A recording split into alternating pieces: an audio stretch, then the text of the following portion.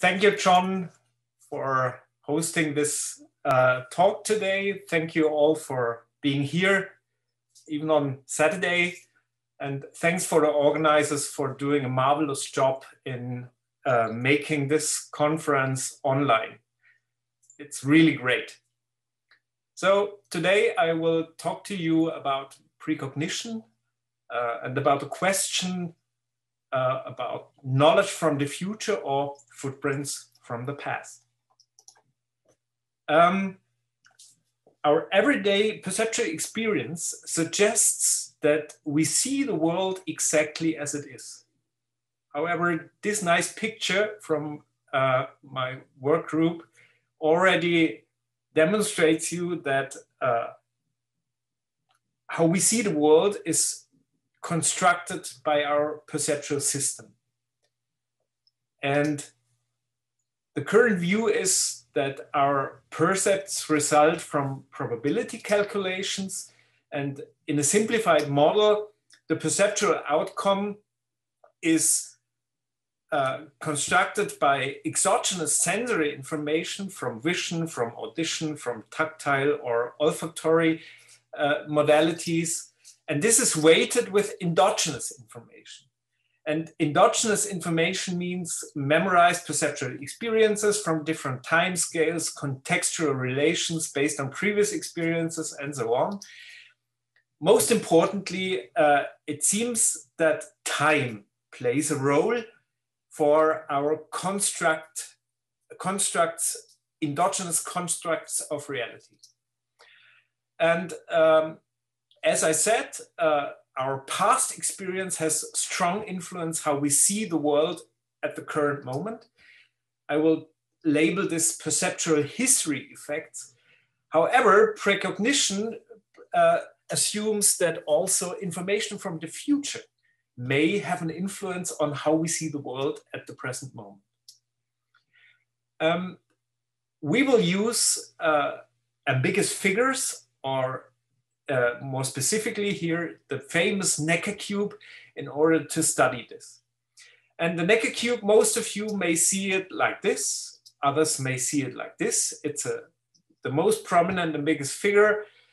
And the interesting bit is, while you observe the Necker cube, your perception changes every now and then between this orientation and that orientation, even though the sensory information stays unchanged over time.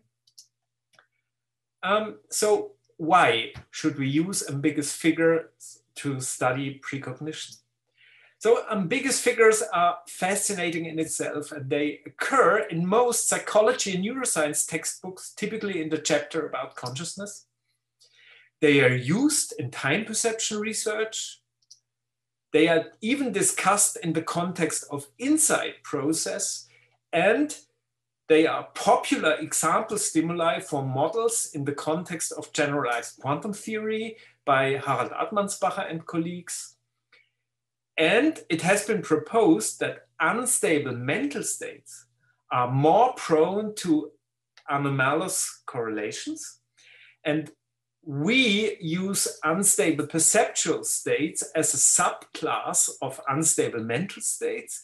And they have the advantage that they can be easily induced in the lab.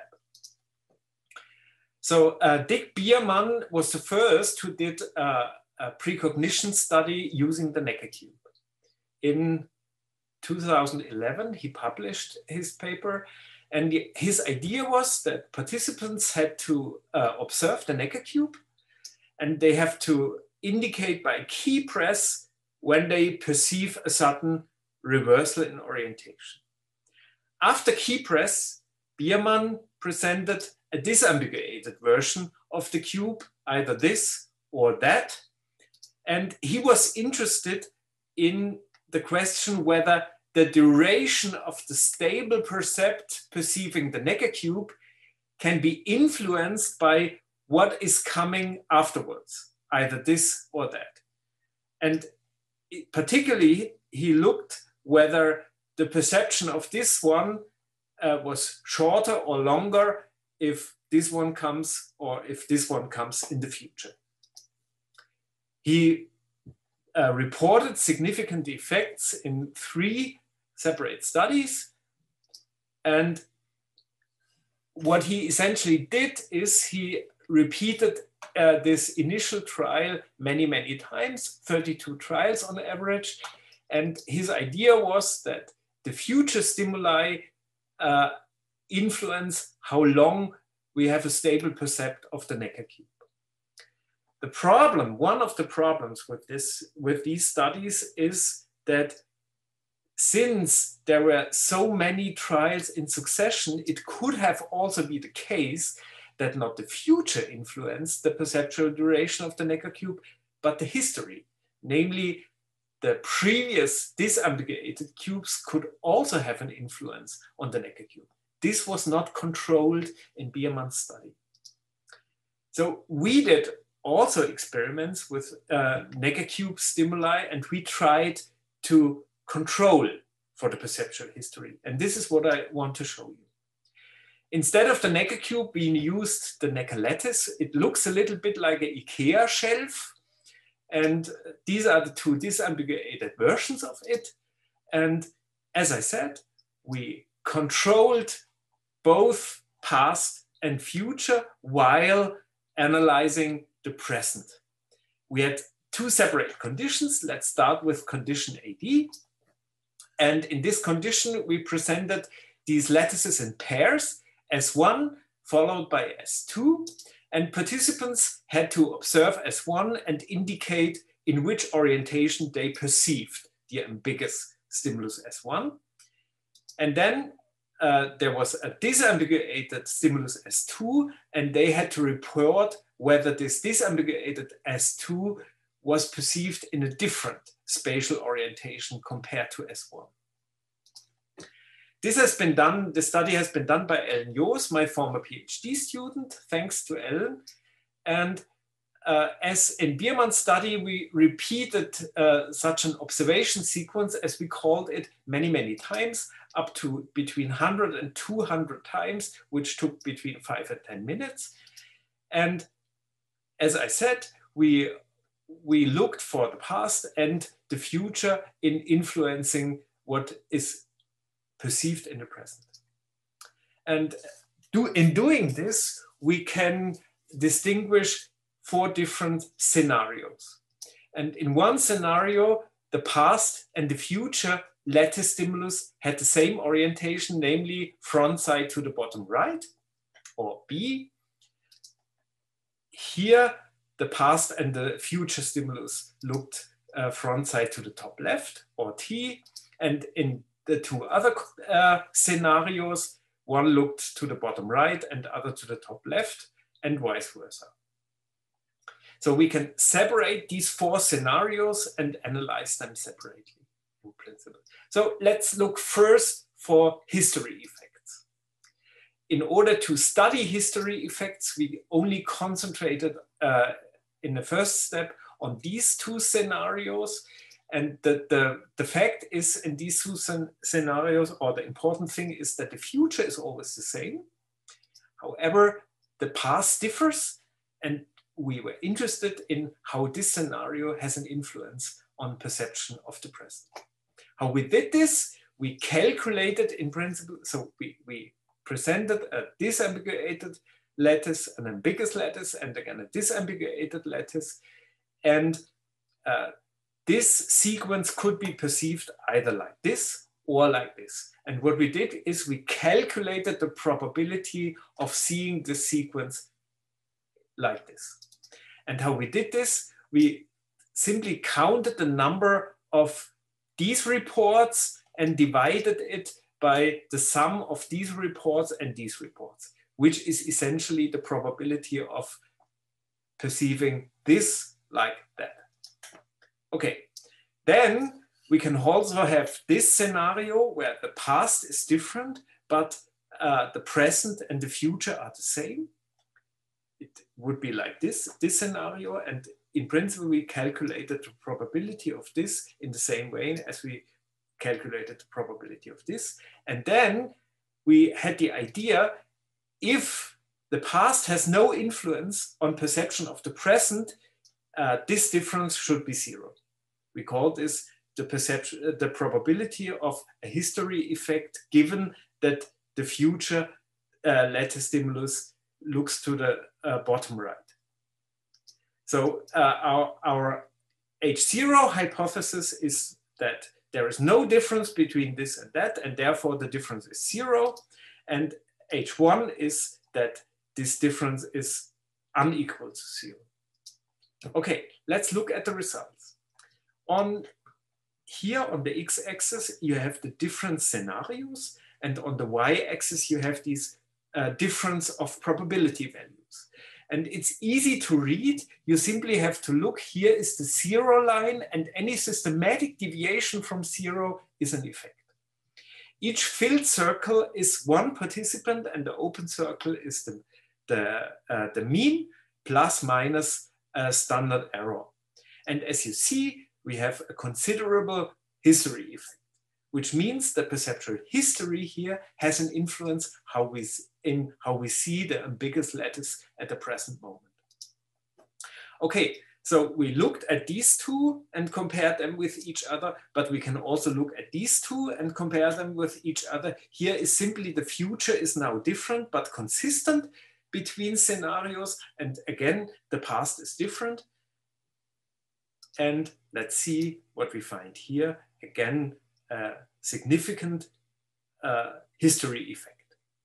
Now we can apply the same logic and analyze the influence from the future, namely precognition effects. And in order to do so, we simply kept the past stimuli identical, but looked only at those scenarios where the future is different, and we looked whether a different future has an influence on how we see the present.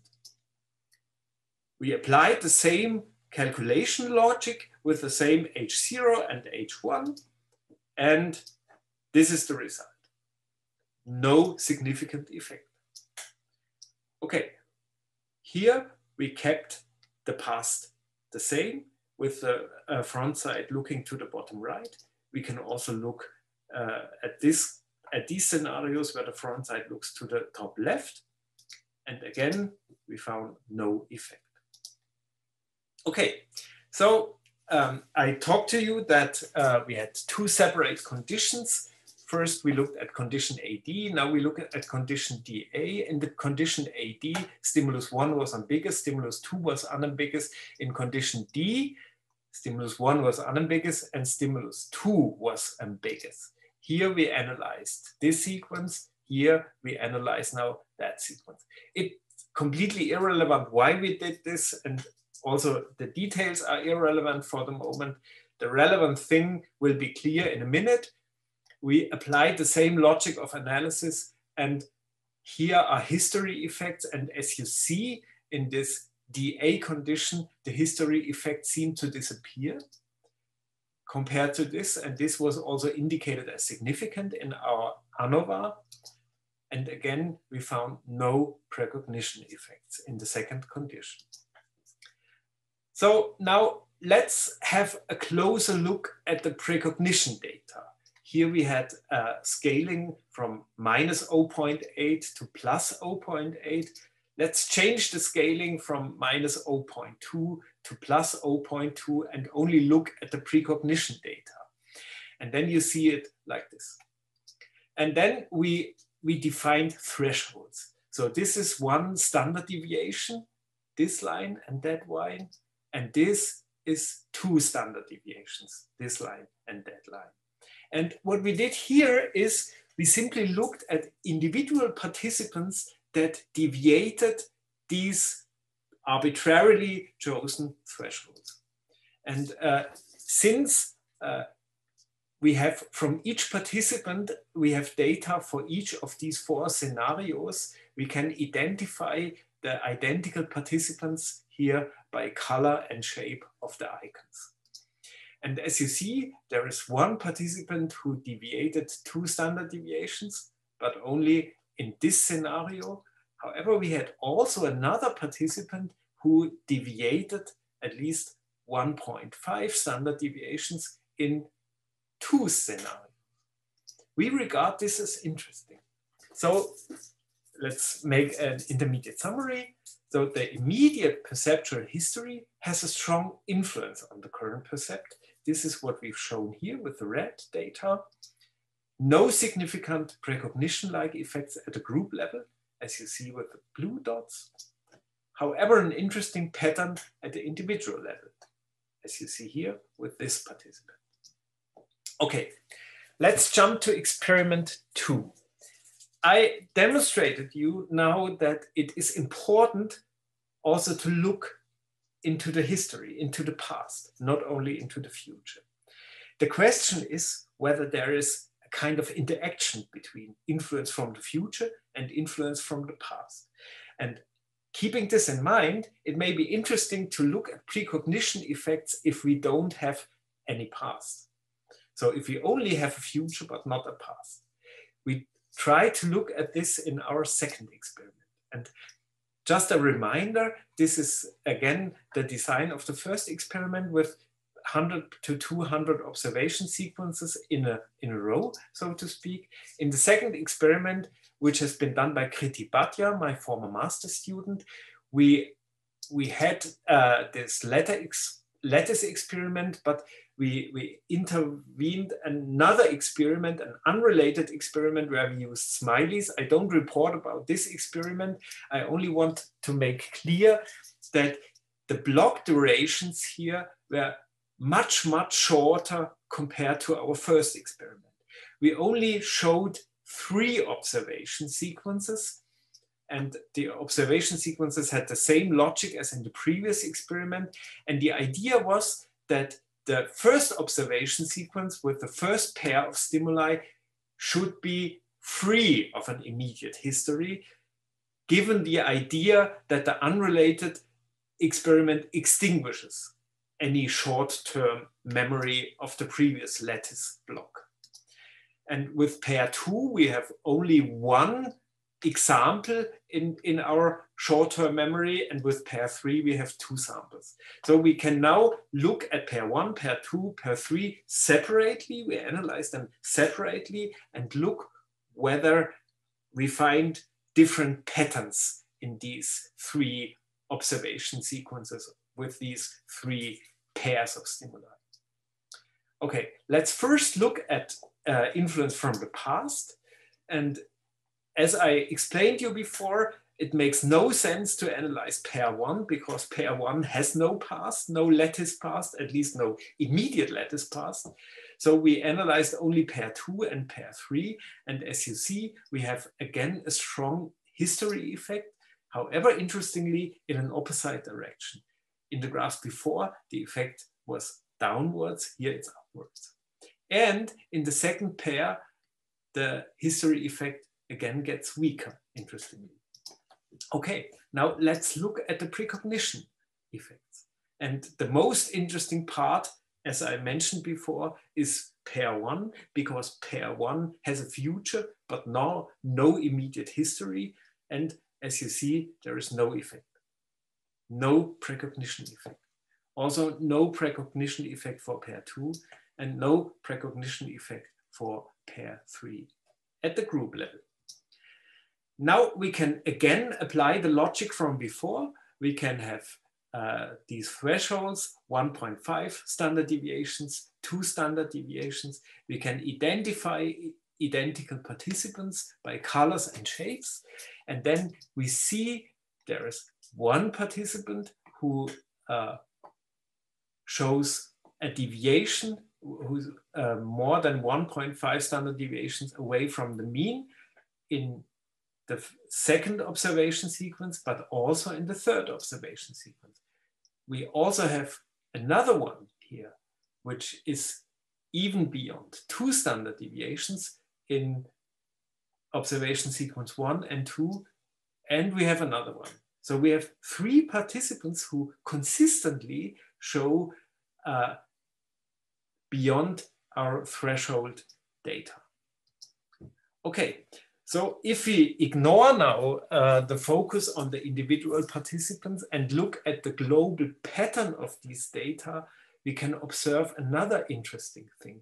Namely, if you compare the three observation sequences with each other, you may notice that the variability between participants in observation sequence 1 is much smaller than in observation sequence 2 and observation sequence 3, which is significant. So let's discuss these results. So first of all, we found relatively strong but opposite group level history effects in experiment 1 and 2. Explanations for this, particularly for the opposite effect direction, are available in the literature. They are not so relevant here. I wouldn't speak about them now. We found overall no group level precognition effects, but interesting patterns on the individual level. We further found a kind of interaction between the perceptual future, precognition, and perceptual history, looking at the variability of the data. So let's discuss this. One question would be, should we focus on precognition gifted individuals rather than looking for group effects? I know this has been discussed many, many times. However, at least the present data may support this.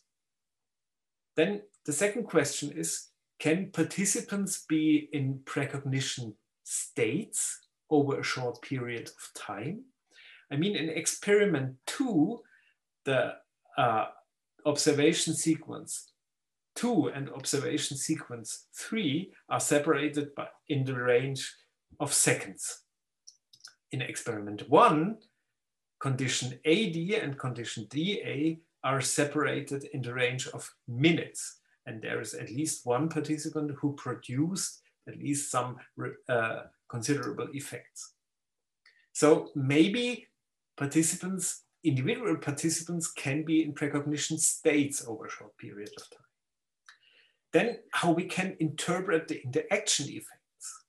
And there is an interesting paper by Harald Artmannsbacher and Thomas Filk, who proposed a test for temporal non-locality in bistable perception. And this may be an interesting direction to think about these interaction effects. So maybe there is a short time period where it is difficult to define past, present, and future. And they provided an idea about testing this. And I have at the moment no idea how to bring together this experiment with their idea, but it is at least interesting to think in this direction. And finally, at the end of my talk, I want to emphasize that future precognition experiments need to take the perceptual history into account. And I hope I convinced you for this by showing my data. Thank you all for your kind attention, and now I'm open for questions.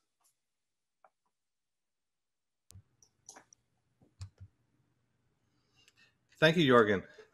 If anyone has questions, you're welcome to put them in the chat, and I'll be happy to try to see if we can work with those a bit.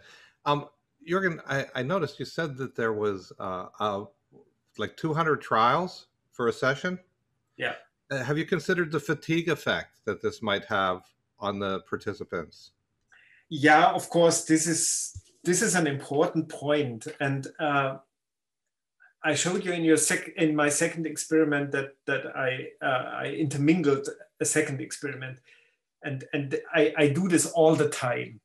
So I typically, my experimental blocks are no longer than 5 to 7 minutes, and then there is a short break, and then something else comes to keep the attention of the participants vivid, and to have also some short period of relaxation and closing their eyes and things like that, you know. So I take this into account, but you can't avoid it completely. That's right. And I mean, some people make experiments 3 or 4 hours, and I wouldn't believe in any of their data. Yeah, I heard this, really. EEG experiments. Some colleague told me, it takes us half an hour to prepare all the electrodes. And if we spend so much energy in making this, we want to have at least 4 hours measurements. This happens. Well, I'm happy you're considering the participants in the process. Yeah, of course, of course. So, you know, so much emphasis was based on the Biermann study, the original study. Is the original data available, and can you reanalyze it related to historical effects as well? To be honest, I didn't check this. I didn't check this. I mean, yeah, this is a brilliant idea, by the way. One should contact Dick Biermann and ask for the data. That's right. Yes, we have some brilliant people asking questions in here. Okay, yeah, go ahead. So, the task seems to be pretty mundane. It's not very emotionally engaging or attractive to people. Have you considered that maybe more emotional or engaging tasks might have a different effect? I haven't considered this at the moment. I'm inspired by these ambiguous figures because, you know, I believe that it's really a good idea to put participants in an unstable perceptual state. And there is a whole theory behind this, that people, if they are in a categorical, I mean, I presented this one slide, you know, so ambiguous figures are discussed as a model for insight process. So, I mean, in principle, our perceptual system works in a categorical manner, you know, so we essentially in normal situations, we see what we know, or we perceive what we know, even though sometimes the sensory information can be very new to us. This can be experienced by all of us. If we look into the clouds, it's easy for us to see faces, or if we look at the formation of stones, you know. So we are so categorical in a sense that we in everything which is unknown to us, we see familiar things, you know. And these ambiguous figures, they allow us to drive the system into a state of maximal instability, where perception alternates every now and then forth and back. And I always thought that such an unstable perceptual state can be a very interesting state, you know. And this is why I'm so prone to these ambiguous figures, you know. Yes, and I can see how from an experimental viewpoint, it definitely provides an interesting perspective. But from a participant's viewpoint, it may not be so engaging. Yeah, on the other hand, you know, I also had participants who did our experiments. I worked with ambiguous figures for many years. And some people come to us and ask us, how did you do this? I mean, this changing my percept. I spend a lot of energy to find any tiny hint that makes me seeing it like this or like that. And then if we tell them we did nothing, all of this happens in you, they couldn't believe, you know. What about using a variety of ambiguous figures in a single session? Yeah, this is also a good idea. However, it's not so easy. If you, I mean, what is also familiar stimulus is this old young woman. You may be familiar with it. Some people see an old woman, some people. These types of ambiguous figures are typically labeled as semantic ambiguous figures, you know, and you have much more control over them. Yeah. So some people can decide by themselves, okay, now I want to see the old one, now I want to see the young one. And we had participants in the lab which we had to send home because they were even unable to have a stable percept over a short period of time because it flipped very quickly, forth and back. And this Necker cube, these more geometric ambiguous figures, which are more low level, so to speak, you don't have that much volitional control, which has also its benefits, you know.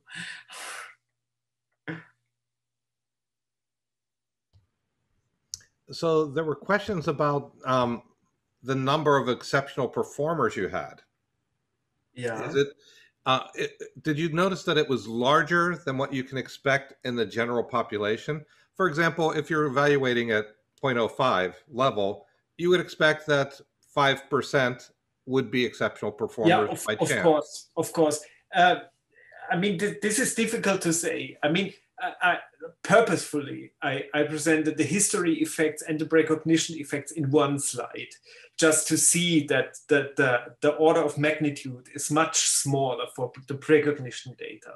So I think looking only at one scenario, I would say there is nothing to write home about, you know.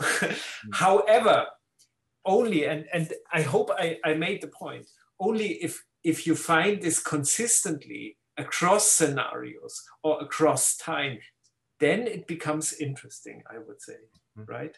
Because this shouldn't be expected, you know? Yeah. So the second experiment that you did, you had a cleansing process to essentially cleanse their sensory perceptions. Yeah. Did you test to see if that actually worked? Yeah, you know, there is a lot of literature out about adapting ambiguous figures. So you present an unambiguous figure, and then you present an ambiguous figure, and by the identity of the unambiguous figure before, you can reliably predict how they see the ambiguous figure, you know? So this is, you can have adaptation effects that they see the opposite, or you can also have priming effects that you see the ambiguous figure in the same direction. And this is a question of time, how long you presented the unambiguous version. And this is quite clear. So I completely knew how long I had to take off the ambiguous figure in order to extinguish short-term memory. So there is a lot of literature outside that told me what time to use, you know. So you didn't validate it, but the previous literature provided guidance. I didn't validate it in this study, but I validated it in a former study. So I also had hands on this adaptation and priming things, and I knew from own analysis that the data reported in the literature are valid. Right. So, and I'm not familiar with this, but in the 1980s, Rupert Sheldrake did a foreground background experiment worldwide. Mm-hmm. And how do your findings correlate with this? Oh, I think I didn't read it. So it would be nice to get the person who asked these questions to send me the reference. I would be really curious to look inside. Yes, I'm not familiar with that specific study myself, or I'd go into more detail. But maybe during the break, you can have more discussion about this. Yeah. So I'm sure you are familiar with Daryl Bem's work related to precognition. Yeah. And presentiment as well. Yeah. I was wondering, can you imagine a similar model applied to some of his experimental studies? I'm very thankful that someone asked for Daryl. I mean, Daryl Bem did a seminal study, you know, and it's not so easy to apply the arguments I presented today for the ambiguous figures to Daryl Bem's experiment, right? It's not so easy, but this does not mean it's impossible. I would say the following. We should consider that some perceptual experiences, and this is why I chose the title, leave deeper footprints in our memory than others.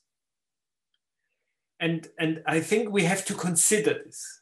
Yeah, I think that, I mean, let me go one step back. The point is that, I mean, I come from perceptual research. And the point is that the information available by our sensory systems is much worse than all of you could imagine. So there is a huge need for construction, you know? And what our perceptual system does essentially is it takes, as I said, it takes what it knows. So it makes predictions from what has been experienced immediately before. The example with the clouds and the faces inside and things like that.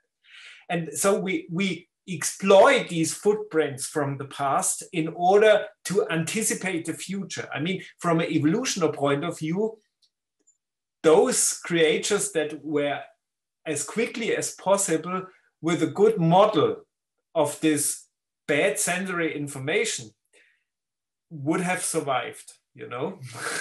and given this, we really have to take into account that the immediate perceptual past has a very strong influence on our percept in the present. And some of those footprints can be deeper. And even if it's not obvious how the past may influence the present, it may still be possible. And it's not obvious in BEMS experiments, to be honest. I also thought about it, but it may be interesting to repeat BEMS experiment and record EEG and look whether some kind of background activity changes over time. You know what I mean?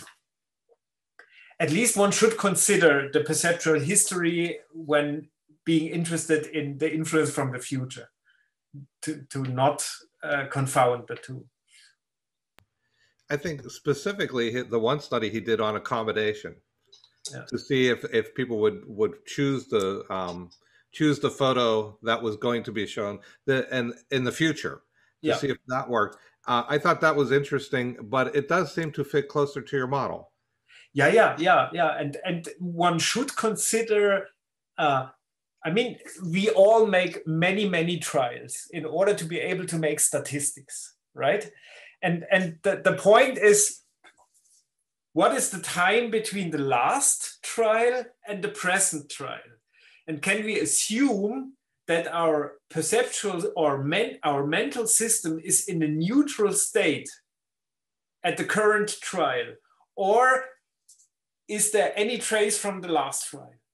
In whatever way it may be influential, but it simply can be the case that there is something still there from the past. And we have to take this into account designing our future experiments. This is my point. Oh, I think it's wonderful. You know, because I mean, we cannot do these studies and only have one trial.